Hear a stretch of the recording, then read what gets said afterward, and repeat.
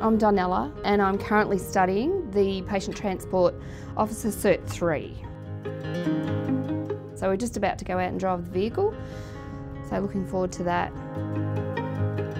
So from Victoria, worked for the Royal Flying Doctors for about 8 years now, in a few different roles. Currently as a non-emerge dispatcher. It's grown exponentially. Our fleet's now probably 140 odd vehicles, so we've just got a lot more work, non-emergency work in Victoria. I think I just got to a point I just needed a little bit something else in life, like go on the other side of the dispatch and hop in the vehicles and see a few patients and see a bit of the countryside.